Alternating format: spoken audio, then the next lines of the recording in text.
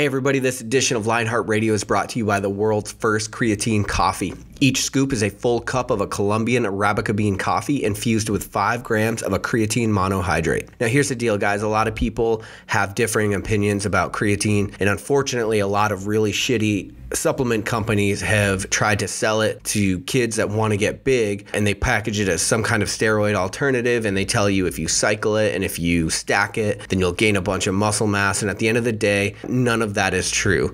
What is true is that it's one of the most studied and beneficial supplements on the market for strength, recovery, and endurance. So whether you're a runner, whether you are a strength athlete, or whether you're somebody that wants to enhance cognitive function and just feel healthier in everyday life, a pharmaceutical grade creatine monohydrate is going to help get you there. Go to www.creatinecoffee.com to learn what all the hype is about.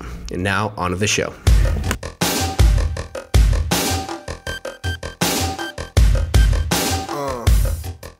All right, welcome back to Lionheart Radio. I'm your host, Rick Alexander, founder of Blue Aviv in San Diego, California. And today I am joined by Sara Hendershot, who is a former Division I first-team All-American rower out of Princeton University, a 2-time world champion, and most importantly to me, won the 2012 U.S. Olympic trials, punching her ticket to the 2012 London Summer Olympics.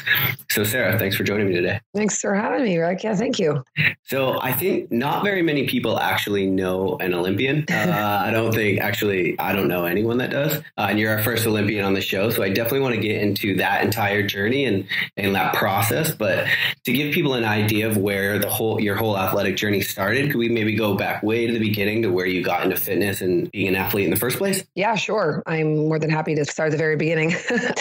So I just grew up in a competitive family, and I was the first child of 4 and have 3 younger siblings. And we just were a competitive household right from the beginning. Both of my parents played Division I sports. They were athletic. They exposed me to sports from as early as I can remember. And I tried just about everything. So I tried swimming, I tried lacrosse, soccer, tennis, I did softball, a little bit of everything. And as I got older, I sort of started to gravitate towards those sports that I was performing a little bit better at. When I got to high school, I chose to play soccer in the fall season. And then I was a swimmer in the winter. And when it came time for the spring for me to kind of choose what sport I was going to play for that season with my high school, I didn't really have a specific one that I knew for sure that I wanted to do.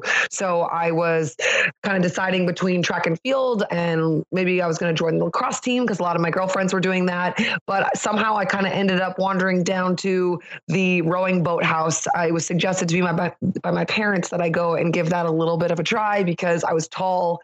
I already had this endurance base from my swimming background and from doing that from when I was about 4 years old. And they'd heard that, there was opportunity to gain scholarships to go to college in rowing through the Division I Title IX, scholarship system. So I went down to the boathouse and tried it out. And it was pretty clear from the beginning that this was going to be a sport that, depending on how much energy and effort I wanted to put into it, that was going to dictate how much I got out of the sport. And that I loved. So found rowing at the age of 14 and just kind of took off from there. So that's interesting. So you went into rowing actually thinking like, hey, this is my chance at a scholarship. Yeah, because I knew I wanted to play a sport in college. And for a long time, I thought that was going to be either soccer or swimming. And I probably could have gone to a Division III school for soccer.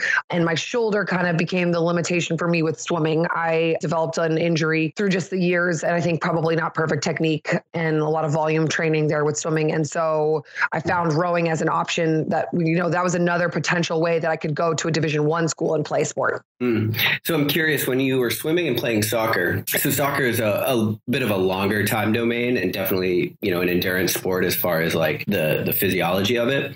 And I'm curious, were your swimming distance, were they endurance? And then how did that transfer to rowing? Because I was looking at your time domains for rowing and it was like more like a 7-minute time domain. Is that correct? Right. And so actually what typically would end up happening was that I would finish up a soccer season, and yes, I'd be in in good shape, but it was a very different kind of shape. It was more of continuous moving on the field for an extended period of time and then with sprinting bursts. But I would enter into the swimming season in less good endurance shape. And after an entire winter of working on swimming, which was just primarily aerobic, hitting a lot more of those middle distances. And my races were typically between the 100 and 200 meters of distance. That actually translated a lot better to the rowing fitness than my soccer fitness did. And actually, that's a pretty common trend. There are a lot of overlap. There's a lot of overlap between swimmers and rowers, and a lot of swimmers that turn into rowers when they get to that collegiate level. Yeah. And I probably body type as well, right? With like the longer limbs and the lean muscle mass, I think, as well. Yeah, absolutely. Yeah.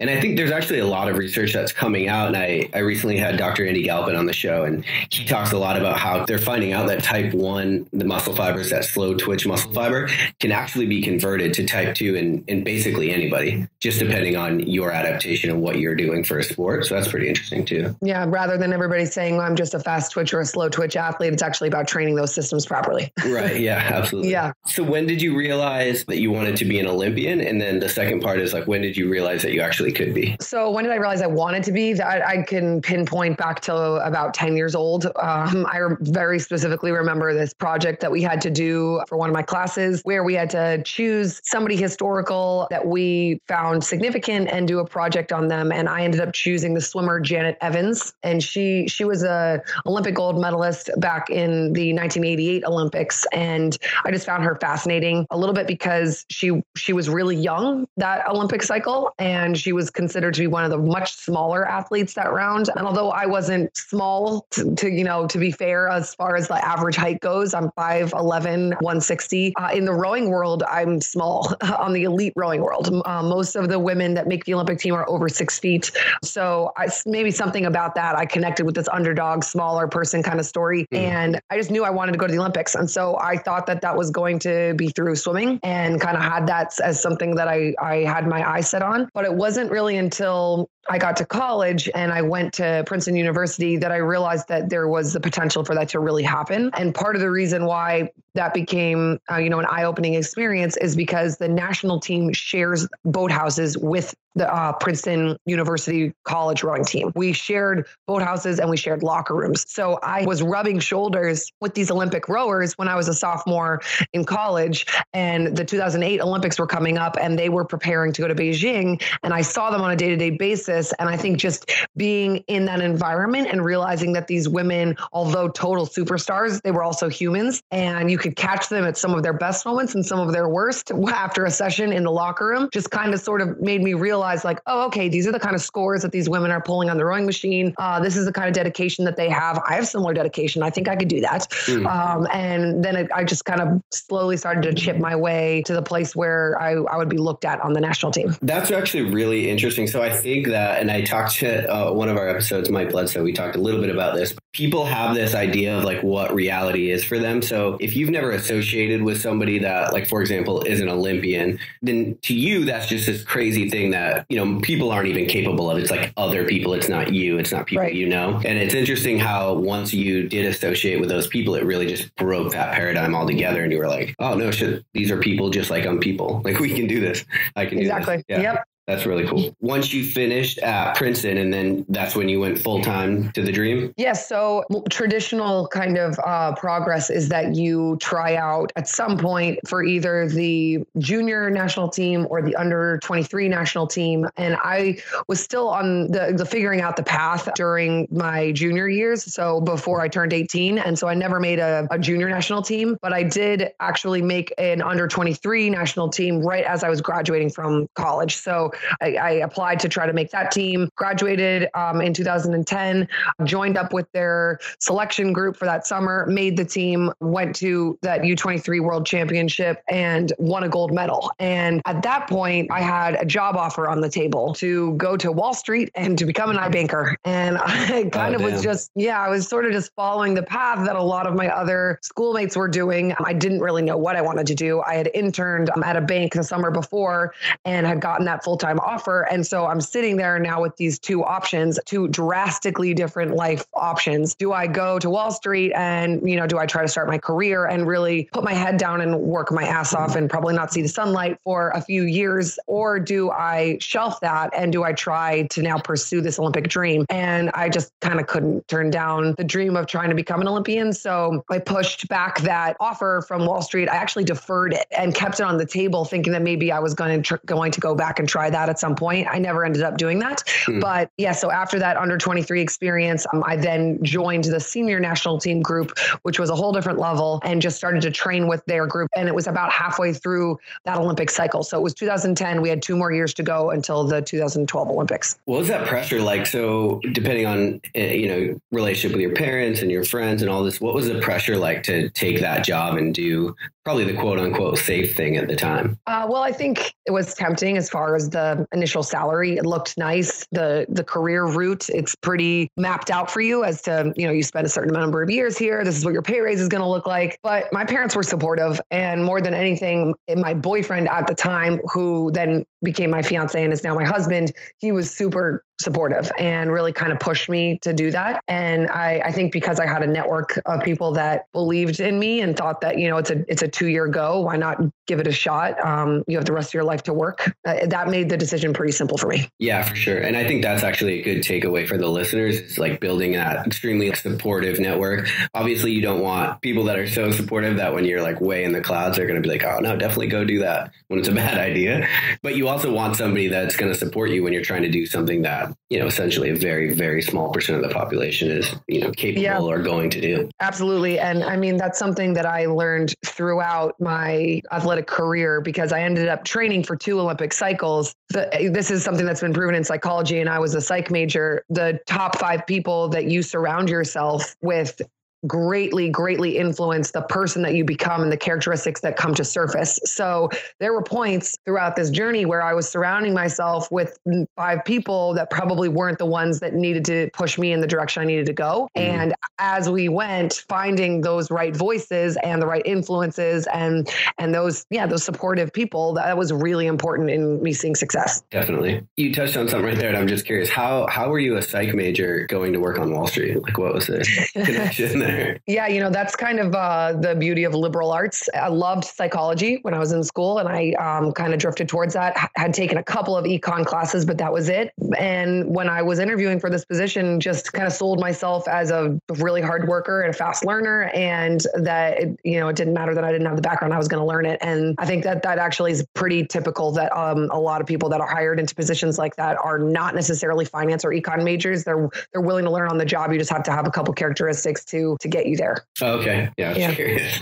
What was your training like leading up to the Olympic trials? Could you take us through like maybe what a typical week would look like? Yeah, sure. So leading up to the 2012 games, I'm 22, 23 years old, still young, body's fresh, and could handle a lot of volume. The program that the national team was following and that I was following at that time was a very high volume, high meters kind of approach to rowing in general. And so we would get up every morning and meet usually right around 6:30. We'd warm up as a group, and at 7:00 we'd be shoving off of the docks in boats to go out for a row. Most of the national team training is done in small boats. So that's in either singles, so you're out there by yourself in a 1-person shell, or in pairs or doubles. So those are 2-person boats that you're, just with one other person. And those small boats really force you to create a lot of skill and to develop that skill because it's just you and one other person, or it's just you. And so it's very clear as to why the boat is going fast or it's not. When you are in a 4-person boat or an 8-person boat, it's a little bit easier to hide, or it's harder to figure out sometimes why something might not be going well. And so most of the training is done in small boats because it's a really great tool. And we would go out there for anywhere usually between 18 to 22 kilometers of rowing. The majority of that program is slow, long distance. So it would be, at about 70 to 75% speed off of our 2K speed. So it's pretty slow and easy. Most of it's drilling and just keeping that heart rate in a certain zone. Then we'd come in, stretch and mobilize for a little while, go home, eat breakfast. Sometimes we would have a weight session. So on the days that we had triples, we would have about an hour to an hour and a half between that first row and weight training. And then we would go and meet at the gym, do that for usually about an hour our program would take. Then we would have off until about 2 p.m. in the afternoon, come back for another long row that was usually somewhere between 16 and 20 kilometers. So the amount of volume that we're accumulating throughout the week very typically was above 200 kilometers for that week. We would be touching on speed during certain points as well. And depending on the point of the year and the goal that we were currently in for that training phase, some of that work was on the rowing machine as well. And so typically we were testing on the rowing machine once a week, and that was being ranked and scored and going into part of the process of year selection as well. Gotcha. So how did you measure training volume? Was it just meters, or were it like time domain, or like time on the water? It sort of depended, but for the most part, the biggest number was just calculating the number of meters. I'm assuming you had to do like speed work and then volume, and like you want to work on capacity, and then you want to work on speed, and then you also want to work on technique. I'm assuming they were all like kind of broken into different blocks, just like everything else. Exactly. So we'd have training zones, and each session would be specifically in a different training zone. And some of that speed work fell into faster zones. And the team has actually advanced quite a bit now, even from 2011 or so. Everybody's issued heart rate monitors and GPSs, and all of that information goes into a big database that the coach looks at. So he can see what your speed on the water is, how that correlates to where your heart rate is, how many minutes you're spending in each zone, and doing a lot of the work that way as well.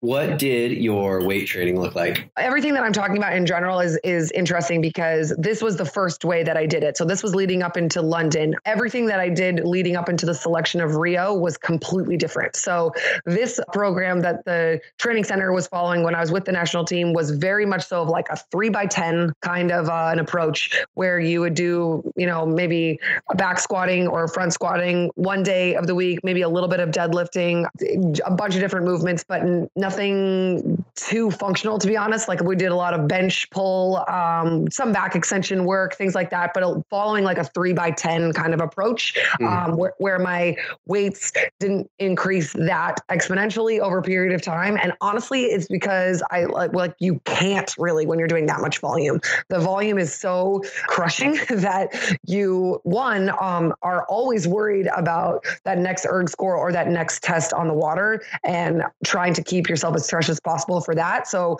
a lot of the team won't push their numbers in the weight room that hard because they're trying to conserve themselves for the pieces that are actually going to go towards selection. And the other part is you're just fried. Your legs are fried all the time. So it's more about, I always felt like it was just maintaining strength rather than really making these big pushes of improving my strength. Oh, okay. Yeah, I would think there would be a lot of posterior chain, but I guess when you're just spending that much time on the water, that's all you have time for. Well, in my opinion, to be honest, this is where there's a lot of room for rowing in general in the United States to advance. We're a little bit behind. And I know that now because I've worked with national teams from New Zealand and people from Australia and Great Britain, and have heard now what their teams are doing, and their weight training program is very different than what the United States is. And when I was leading up to the Rio Games, had a completely different approach on weight training and on my volume training and zones and all of that. And I think started to follow a program that looks a lot more like what's being done in other countries. And personally, I liked the latter a lot better. And I saw bigger improvements in my health and my overall fitness. So I think there's room to improve there. But this approach still is winning medals for the United States, mostly in the women's 8. So there's been this very long history of winning medals. We've won 3 Olympic gold medals in a row in the women's 8 at the United States. So something is working about this high volume approach for that boat specifically. I'm a little bit naive. What's the women's 8? So the women's 8 is there's 8 women rowing together in a shell. There's a 9th person in the boat as well. There's a coxswain that steers the boat and actually speaks into a microphone and commands the race plan to those rowers. Mm-hmm. So it's 8 people together rather than the boat that I competed in at the Olympics was the pair. So it was me and one other person. Oh, okay. And did you have to spend a ton of time with that one other person? I'm just curious, leading up to the trials. Actually, no, because that's not really the way that the training center is split up. The way the training center is set up is that you will row for a period of time with one partner. And at the end of that period of time, usually there is some kind of a race or selection piece that will dictate how that you and that partner performed. And then you will switch to another partner. And it kind of depends on the year, the cycle, and the way that the coach is looking at things at that time period as to how long you spend with that partner. Okay. But I had not spent that much time with who ended up being my Olympic partner. I spent about 2 months with her leading up to the 2011 World Championships. I spent another 2 months with her in the fall of 2011. And then we were not in a boat together again until 6 weeks before Olympic trials. What was really kind of special about that partnership was the fact that we had this instant chemistry from the first time we got in the boat. That did not happen with all of my other partners. We just kind of clicked, and our stroke profiles matched up really well, which is a very important part about the pair, because there's only one rower on each side of the boat. In order for you to keep it straight and efficiently moving forward, your stroke profiles need to really match up well. That naturally happened with this partner of mine. So we were lucky as far as that went. And we also just worked really, really well together as far as, being teammates and relying on one another in tough racing situations. So the fact that we hadn't spent a ton of time together, that didn't play to our advantage necessarily. Other countries follow very different models where you're with that same partner for years and years and years. It worked out because we did click so naturally. Was it you two again leading up to Rio? It was, but only for the final year leading up to Rio. And that's because my partner retired. I worked with a bunch of different partners, and then the way that kind of path led was that I was either going to go back into this big boat camp selection where I was going to be looked at for one of the 4-man boats or the 8, or I was going to have to convince my old partner to come out of retirement. And that's what ended up happening. It's like convinced her to come back. And then we ended up, rowing together for the last year leading into the Rio selection. So I'm curious, because a lot of times we talk to these people on here that have these really cool stories. And it was like, these stories were like, they just went for what they wanted to do. A lot of times when you ask them like what advice they have, they say, well, you just got to go for it. And usually real life has a lot of obstacles in the way when you just go for it. And I'm curious, one of those obstacles is always money. How did you live after college? You were like, oh, I'm going to go for this full time, because you're spending so much time on the water training. And that was absolutely an obstacle. And it still is an obstacle for the U.S. rowing national team, because it's not a heavily funded USOC sport. Really, the biggest, the leaders for the funding that the USOC gives out, I believe, is track and field, swimming, and gymnastics as far as the Summer Olympic sports go. And so there is a small amount of stipend that U.S. rowing is given to divide among its many rowers that are there training. And typically the women's national team carries about 30 or so women training at once, and only 14 of them end up making the Olympic team. So there's not enough money to go around for everyone. We ended up living with host families. That's what the majority of the women did. So you live with a family that lives in Princeton. You are given a room by them, by their hospitality. Sometimes you have a family that actually cooks you some meals in exchange for whether it's like childcare or, they just want to find a way to help support an Olympian. But we all also had part-time jobs just to try to scrape by enough cash to live. We had people on the team that were dog sitters. We had people on the team that, worked at local sandwich shops. It was really kind of whatever you could find that was willing to be flexible around our training schedule, just to put a couple of extra dollars in our pockets.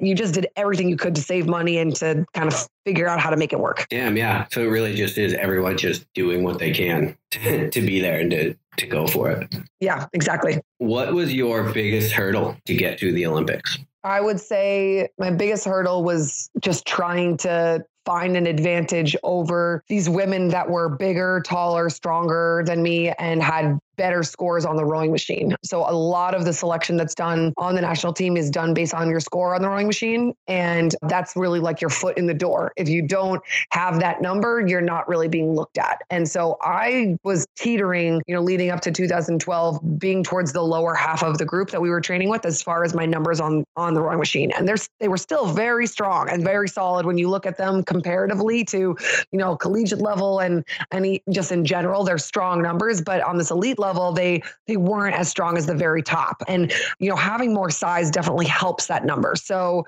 my biggest hurdle was, how do I make up for that? How do I make up for the fact that, one, maybe I'm not being looked at by the coaches quite as much because that number isn't there. But two, how do I make up for that lack of size, strength, and fitness when we're out on the water? And what I ended up having to do, and what I prided myself on, was, one, I convinced myself that I was going to be tougher than everybody else out there. So you might have more brawn, but you were not going to out tough me. I was going to suffer harder than you were late in the race and kind of do it with no fear. And then the other part was just developing my skill. So you can make up for speed with a higher skill set, with more efficiency, applying that power onto the blade more efficiently. And so somebody that might be fitter than you isn't doing that quite as well. And I can make up for some of that just by really, really developing my boat feel and that connection with my partner. And so I think that was what ended up helping me to make the team, and what ultimately ended up helping us win that Olympic trials race. That's similar to Olympic lifting. Like, you can make just huge gains by not actually getting stronger, but by dialing in technique. Yep, absolutely. So, but I ended up realizing that there was a lot to be gained there. And once I started to figure out what a lot of those boat cues were and how to pay attention to the way that the boat was moving in relation to what I was doing with my body and my blade, that became a puzzle that I loved unlocking. Because you were smaller, did you have to row at a higher cadence? Yes, and I loved rowing at a higher cadence because that was something as well that can be scary mentally, to think about taking that many extra strokes per minute as you're going down a 2K course. A lot of people have the mindset that will burn your high octane strokes, and that it's just more sustainable to row at a slightly slower stroke rate. But I kind of found where that sweet spot was for me. And my partner and I realized that by using that stroke rate and that cadence, we were going to be able to outstroke and get in more work over the course of a 2K. And so yes, for our trials race in particular, also we outstroked.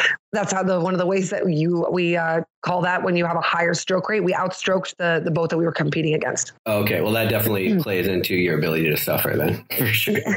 Yeah, it was a painful race for sure.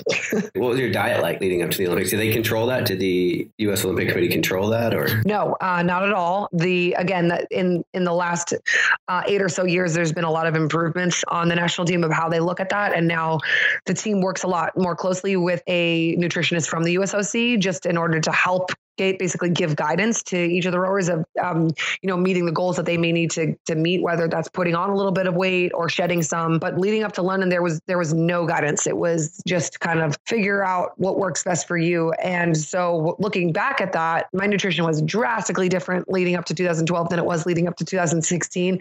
And it was actually pretty crappy when I look at all that now. More than anything, it was about me getting my calories in. And I think because I was younger as well, I was able to get away with that a little bit. Yeah. But something now I realized was I was bonking quite a bit in the middle of these long 20K rows out there. And I was sucking down like goo sugar packets in order to kind of like get by because I couldn't keep my energy high during these long sessions. So there was no real, diet that I was following. It was about getting in enough calories to try to survive that training load. So have you counteracted that now by adding more fat into your diet? Just curious. Yeah. So I actually ended up playing with sort of like an athletic paleo diet in 2014. After I was dealing with a ton of injury, I approached my diet that way to try to reduce inflammation more than anything else. Yeah. And then I got hooked on how much more energy I had with a lower carb, higher fat sort of diet, and without any grains as a part of my diet. That made a big difference too. I could tell that I was recovering from sessions better. So that change, I wish that I had it leading into the 2012 Olympics, because who knows how that would have improved my performance. But yeah, I mean, at this point, that's kind of the eating habits that I follow now, and something that I really liked in my second cycle. And you finished 4th in 2012. I finished 4th by about a foot. It was close. Did you replay that in your head at all? Oh yeah. For years I did. And now I don't as much. It doesn't really haunt me anymore. But yeah, those first few years after, it was just, I was constantly thinking like, what could we have changed? What did I do wrong there? Like so close. But it was watching that race when I got home from London, seeing how close it was, that kind of sucked me in for another go. Oh God. Yeah. I can imagine. Yeah. So right before this episode airs, we are airing an episode with Zach Bitter, who has the American record for the 100-mile distance. He ran a 7-minute mile for 100 miles. Oh my God. Animal. But the reason I bring that up is because he actually cited bringing in fats and less grains for the exact same reason, which was to control inflammation for recovery. So yeah, it was huge. Definitely onto something there. Just for perspective, what's your 500-meter time on the rower? Okay, so this hasn't been tested in a while, but my best ever that I did was right around a 123 for 500 meters, and depending on what kind of part of the training cycle you're in, that's going to shift as well, because when you're doing a lot more power specific work, that number is going to be better, but you don't want that number to be too good, or it's going to actually make your 2000 meters suffer a little bit. And really what the distance that we're training for, yes, is 2000 meters, but you're training for repeatable 2000 meters over the course of a week, because that's how the World Championships is set up. That's how the Olympics is set up. You have to be able to recover and then go full bore at that 2000 meter distance again, just a day or a couple of days later. Interesting. So it really is actually an endurance event. That's interesting. Yeah. So I looked at that 7-minute time domain and I'm like, yeah, it's not really endurance. It is when you look at the body of work that you have to do over a championship weekend. And I mean, it's interesting because I've looked at how this compares to track and field events, and even those middle distance events that maybe are closer to 7 minutes, and they have to go through heats sometimes as well before getting to the final. But the approach in general, I think in track and field is a little different. Everybody sort of conserves for the most part as they're advancing, and that doesn't always happen in rowing. You don't know really what you're going to get, and the conditions play a really big part of that as well. So what kind of water conditions are there? What kind of wind conditions are there? And if you can't predict that can make the race a totally different ball game. So when you have a big headwind, you can add a minute onto the time that race is going to take, and it feels completely different. So you kind of have to be ready for anything. Yeah, a minute all out too, because yeah, don't get me wrong, because an 8, 7, 8, 9 minute time domain, at least the only thing I can compare it to is CrossFit. But like when you have an 8-minute AMRAP, it's short enough that you absolutely have to go full bore, and long enough that it just fucking hurts. Yes, absolutely. I'm sure that's similar. Okay, so my final question about the Olympics, the Olympic Village afterward. Can you tell us about that? Or is it like a Vegas thing where you can't? Okay, perfect. No, you can talk about it. The village was pretty awesome. So the way that things were set up for us actually is that in London, the rowing course was about 45 minutes or so outside of the city. So in order to make this convenient for everybody that was competing on that course, they had us in a rowing village specifically while we were competing. So we were not in the main Olympic village for racing time, but when that was done, we moved out of the rowing village and into the main Olympic village. So right after we're finished with all of our performance, we get to be surrounded with all these other cool athletes. And it felt like being on a college campus of all really athletic, beautiful people. And like the cafeteria was just the coolest thing ever, because you're running into all these big time athletes and, people that have either just won gold medals or are about to go try to attempt to win them. And so, there's a mix between people celebrating and also trying to be respectful of the fact that not everybody is done competing yet. We shared suites with our other teammates. So, there was varying experiences among this group because I was in a relationship at the time and others were single. So we had, different experiences over the course of that week. And it was fun to kind of see different perspectives of how people unleashed after competition was done. But as far as the partying scene went, like that was really fun because we hadn't been doing any of that for years leading up to it. No alcohol, like no late nights. Like I was in bed at 8 or 8:30 every night for years leading up to that. So I essentially had this massive fear of missing out and like didn't want to miss anything. So I didn't sleep for like 4 days straight, like went to every event that I could go watch to support my own Team USA teammates, and then went to every party that there was. So like Oakley hosted this big party. I went to that one. Budweiser hosted a big one. Speedo hosted a big one. Just tried to kind of go to everything, meet as many people as I could. But yeah, it does live up to a lot of the the stories and the stereotypes that you hear. That's awesome. Did it escalate? And I don't know if you stayed, but did it escalate after the closing ceremonies? I left right after the closing ceremonies. And I think at that point, pretty much everyone's burnt out. So I ended up going on a short little vacation after that. And I think that's pretty typical. People either go and just like veg out on a beach, or they go home and completely decompress, because after a whole, week of competing and then a week of partying, you're like kind of ready to come down off that high. Yeah, done. Yeah. That's awesome. Okay. So moving into row efficient, that's what you're doing right now. Do you want to talk a little bit about that? Sure. Yeah. So we didn't talk too much about my second cycle leading into Rio. But in that second cycle, I realized quite a few different things, as a maturing athlete. And part of that journey was me trying to stay injury free and figuring out how to maximize my own potential. And what I learned through that experience is that weight training actually had a big part to do with me staying healthy, and that there isn't necessarily like a one size fits all training plan that will get the best version out of everyone. And so kind of changing and tweaking some of the ways that I was training actually gave me a way bigger benefit. So I'm trying to take some of these lessons that I learned and share them with the next generation of rowers. And that's really what we're doing with Row Efficient. We're providing training plans. We're providing education. We're doing seminars at both boat houses. And now we're starting to do these at CrossFits as well, because rowing is an important part of CrossFit. And all these CrossFitters are hungry for knowledge on how to improve both their capacity and their rowing stroke. So it's been really kind of a fun journey that is still, taking shape and deciding what direction it wants to go in, but taking a lot of these lessons that I've learned and the knowledge just that I have of rowing in general and trying to pass it on to the next generation of athletes. And how are you packaging that knowledge? Is it seminars or is it coaching? So it's online training plans right now, specifically designed for rowers, and then some that are specifically designed for CrossFit athletes, and then seminars as well. Yes. So seminars that are out of different gyms and out of boat houses.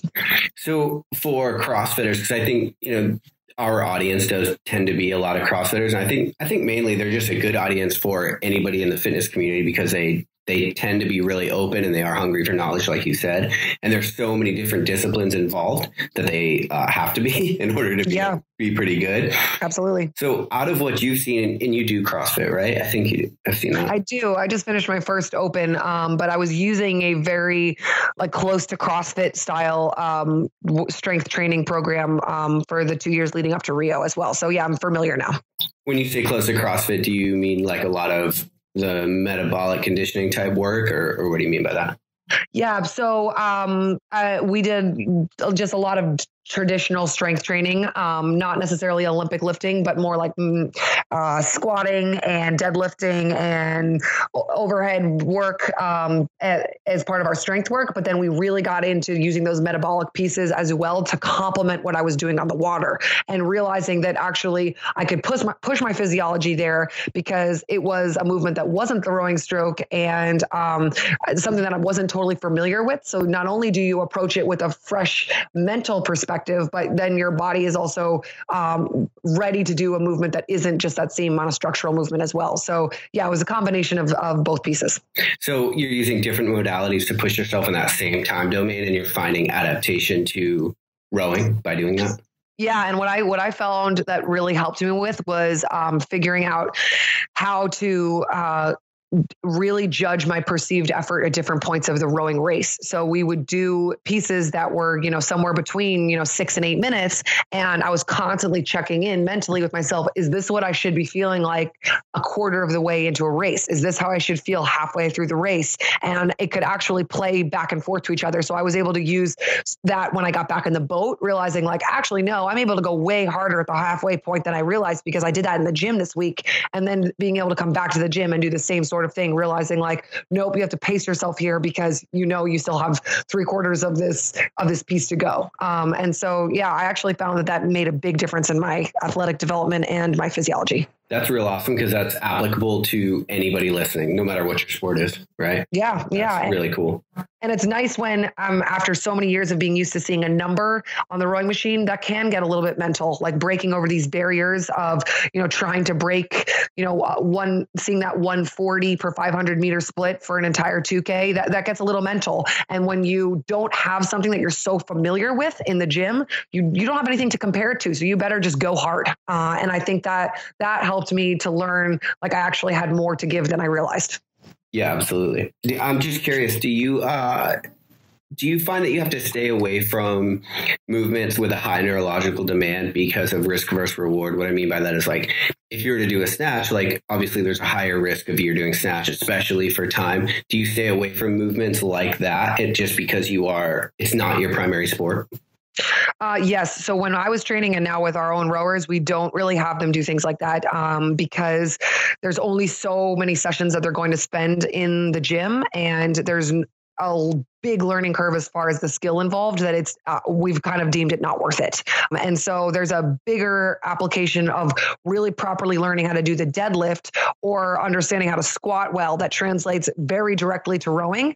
Whereas now that I'm just playing around and dabbling in CrossFit, yeah, I've started to pick up a lot more of these Olympic movements or things like handstand push-ups and rope climbs that we never included in my training when I was rowing, because those were just skills that weren't quite as important for me to achieve while I was trying to be a rower. And that's something that's important right now through Rowficient. Like for the rowers specifically that we're coaching, we're not trying to make them great CrossFitters. We're trying to make them great rowers. And so that is an important part of the programming that we do. For our CrossFit athletes, we're not trying to make you great rowers. We're trying to make you good CrossFitters. So you don't have to be an Olympic caliber rower. You just have to understand your own physiology and the skill of the rowing stroke well enough to be able to adapt it into a WOD. So there is definitely a different approach for what kind of athlete you're trying to be. Yeah, absolutely. And I'm glad we're kind of thinking the same thing, because I train a lot of the tactical athlete population, and I take the exact same approach. It's like, if it's not what you're training for, you got to really look at that risk versus reward.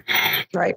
So now that you have done some time and worked with CrossFitters, as far as what you've seen in your experience, taking the knowledge that you have from the rowing background, what is the low-hanging fruit for CrossFitters to improve on their row? Quite a few things. The first thing I would say is stroke rate work. So this is something that's very overlooked in the CrossFit world that people are not quite familiar with and don't understand the importance of. But this is something that we're trying to expose a little bit more of, understanding actually the importance of training at different stroke rates because of how that will translate itself when you go to a performance type WOD piece. And what I mean by that is usually somebody will just hop on the rowing machine and just go and see what happens, kind of, and go off of what feels right. Or, okay, I have to go 50 calories. That's going to take me somewhere between 3 and 5 minutes. I'm just going to go and like hang on.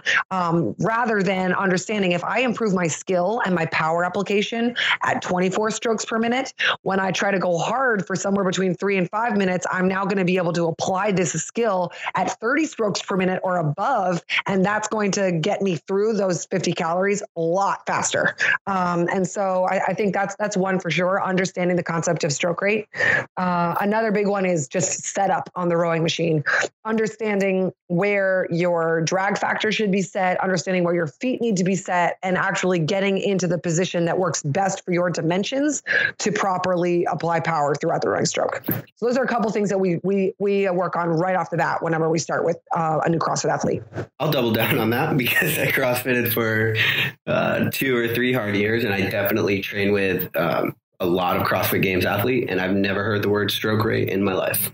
Yep. And so this has been something that's been pretty fun, that we're working with a few athletes that are getting ready to go to regionals that will probably go to the games. And that's been something that we've been hammering in since the fall, like understanding different speeds that you should be able to apply at different stroke rates. And then, based on what movement you just finished, whether you're coming off of a gymnastics type movement or you're coming off of a heavy weight, that's going to change what kind of stroke rate you should be approaching the rowing machine at and how efficiently you're going to apply power. So having that in your back pocket as another knowledge piece, but also a skill, makes a big difference when you get into a performance situation. Yeah, for sure. And if it's something you're, intimately familiar with, it's definitely something that you can at least quickly flip through when you jump on the rower and you just to pace yourself, right? Depending on what you're trying to do. Yeah, absolutely. So even for an example, for 17.4 this year, depending on what kind of athlete you are, when you're coming off of all those deadlifts and wall balls, like when your legs are fried, you should not be rowing at a long, low, hard stroke rate to try to get those 55 calories in, because your legs are already gone. You should be trying to spin the erg, spin the fan, and just get that turnover rate going. Try now to basically attack whatever system isn't already being crushed by the previous movements, and use your aerobic system. So, kind of depending on what kind of athlete you are, we give prescriptions as to how to approach the rowing machine in different ways. Damn. So that makes sense as you're telling it to me, but I think my understanding has always been, if you're rowing calories, it's long, hard pulls. I know, which is an interesting little thing that is big debate in the CrossFit world. And we've tested this across a bunch of different ways.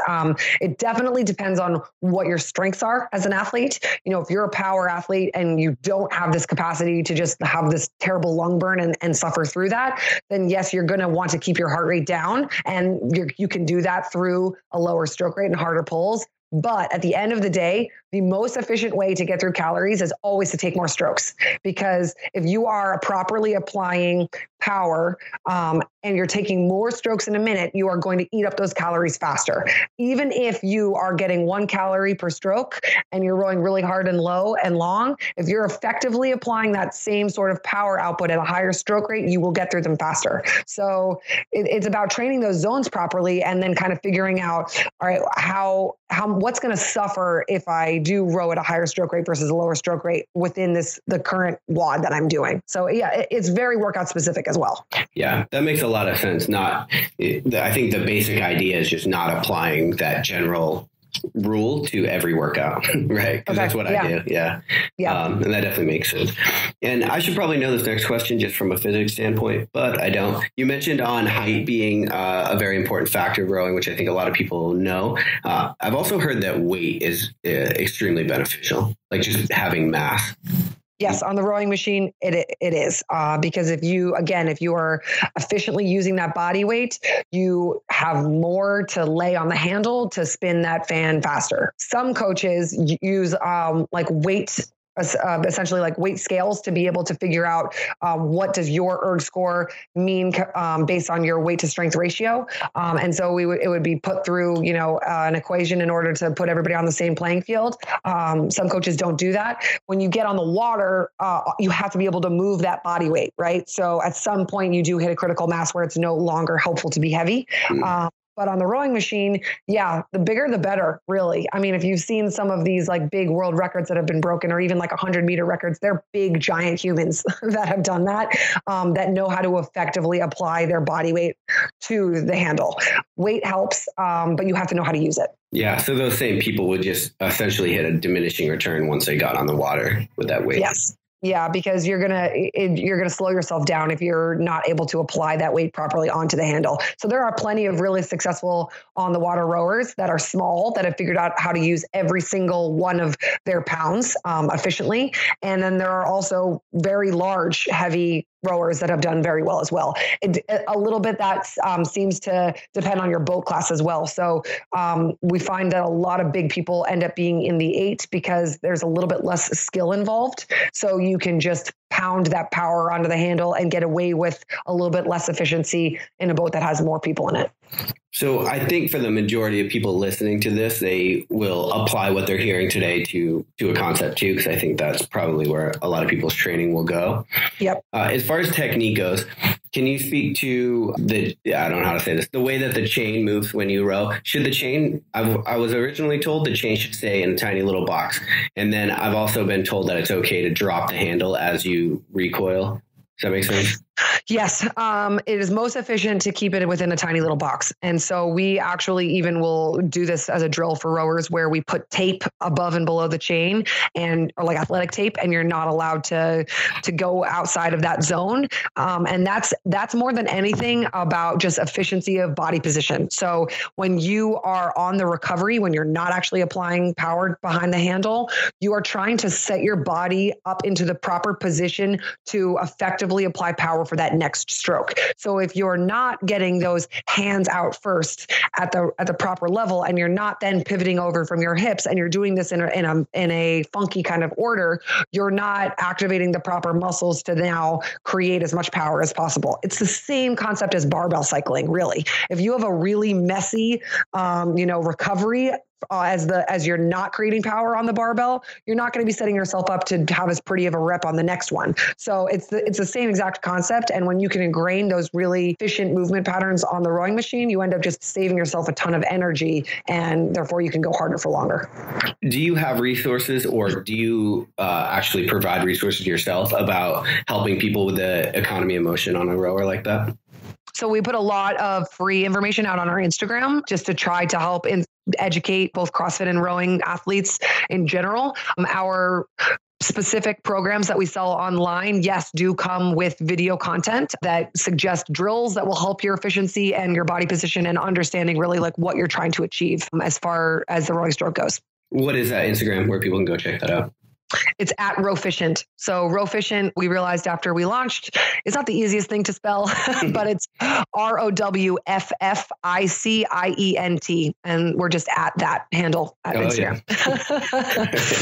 Yeah. Did you watch, I think it was a half marathon row in 2013 in the CrossFit Games. Did you watch it, and have you done it? I did watch it. Yes, I have done a half marathon before. I spent over an hour on the erg just, going for training pieces before. And I didn't watch that live because I wasn't really super into the CrossFit world then, but I've gone back and watched it, and I would be very interested to see if something like that's going to pop up again. But it was also kind of fun to see the approach of different people and how they did it and how we would maybe suggest to do it differently, because that workout was the one where you had a 2K directly into the half marathon, right? Yeah, exactly. Well, so it was a half marathon, but their first score, like the first workout score technically was the 2K time. I've never done that. No, that sounds absolutely brutal to tax both of those systems like that. And to have to flush out that 2K burn and then be on the machine forever. But yeah, I can definitely sympathize for the butt sores that I'm sure everybody was suffering through for that one. Yeah. And I think for all the ridiculous programming that happens in the CrossFit Games, that's actually genius. Like if you're testing all around fitness, I think. And I'm just going to go ahead and put this one out here now. With the games moving to Madison and the water that is very close to the venue that the games are going to be held at, I'm calling some kind of a rowing event actually at this games. And who knows if I'll be right, but there's been some little clues alluded to over Castro's social media.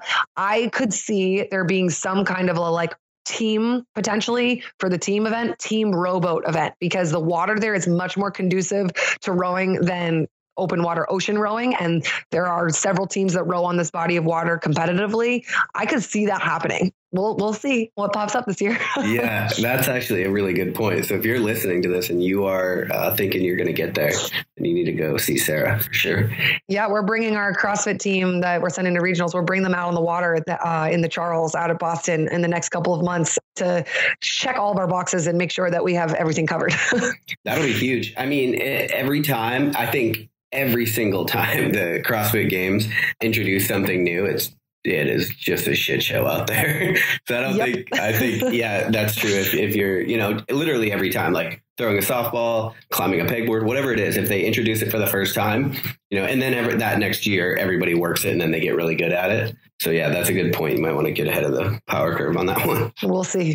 For 2020, what's next? Another run at the Olympics? No, I am happily retired at this point, enjoying not full-time training anymore. I'm actually in the phase now where I'm trying to just kind of let my desires bring me to whatever next training venture or competition that comes. So I just finished my first CrossFit Open, had never really completed all of them officially. I thought that was a blast, and I definitely will continue to train within CrossFit in some capacity here and there. I think what my next upcoming venture is going to be, and I'm still looking for some events to put on my calendar, but I want to try to enter my first Olympic weightlifting competition, and then within a week or two also enter into some kind of an endurance event. So whether that's like a half marathon trail run or an Olympic distance triathlon, and kind of try to train these two systems at the same time and do that in a fun way, because I know that is possible. And I've done that with some of my rowing training as well, training both of these systems and having both of them improve, just kind of looking for something new and different.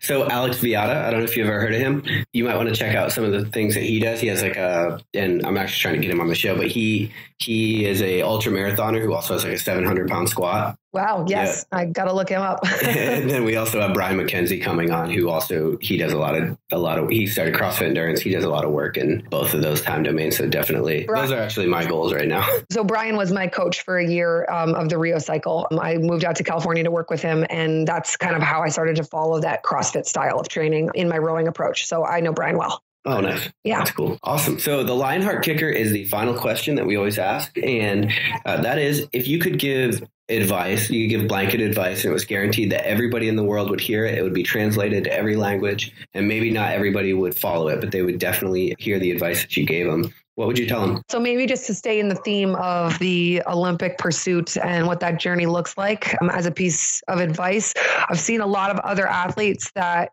think that that's going to be their dream as well. And it's something that they want to pursue. And I just think it's important to know that in anything, when you want to be the best at something, when you want to really, really be the top of whatever that category is, you have to fully commit yourself to that thing and that thing only. And that becomes your only focus and the only thing that matters. And really, I don't believe you can be the best at anything unless you have that one sole individual focus. You can be really great at a couple of things, but I don't think you can be the best. And just kind of understanding that that's the level of commitment that it takes in order to reach the top.